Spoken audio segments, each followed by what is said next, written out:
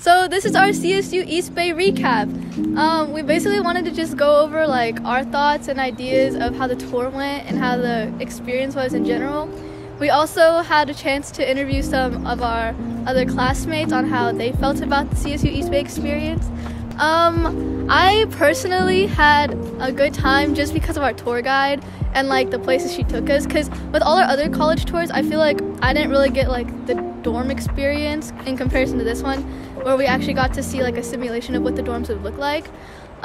Didn't like that it was cash only. I could however like pay for my stuff. It was just really inconvenient for the other people who were on the tour with us. Okay, so on to the I guess the thoughts of our classmates and like how they felt about the trip. Some of them liked the quiet campus, whereas other people didn't like the quiet campus. So I guess it just depends on like how social you plan to be at college. If you plan to just focus like purely on academics, I feel like CSU East Bay would be a good spot because how quiet and how easy it is to study at CSU East Bay. A lot of people like the environment. I also did like the environment because there's a good view of like the ocean and like the mountains too. The campus is a modern campus. It's pretty new, and I liked how it was clean and it wasn't dirty like other campuses that we visited. I think people really enjoyed the nature because they had really pretty flowers on campus and they had like a lot of trees, so it's a very nature campus. But like in regards to like the buildings, like Kevin said, it's a very modern looking school, so it's, I don't know, it's nice to look at. It's just really pretty. Something that not only we had a problem with, but other students had a problem with, was the no cash campus thing that they had going on, because a lot of people couldn't pay for food there because we didn't have like a card on us. They have good intentions because they're trying to like save the planet with not using paper.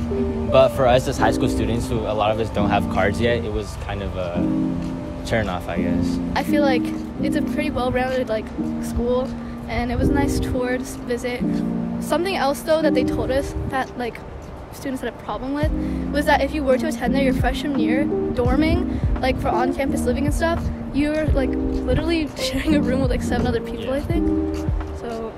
That's just not something a lot of people would like to have, because a lot of people like being enclosed and by themselves. But when you're sharing a dorm with 7 other people, there's going to be too much stuff going on, and you're not going to have alone time. So I think a lot of people don't like that. To compensate though for the fact that you're sharing a room with 7 other people, they do have like soundproof booths at their music building that you can rent out and like just sit in there, and you don't even have to be a music student to do so. You can just rent it out and go there for fun. Yeah. If you need to have quiet time.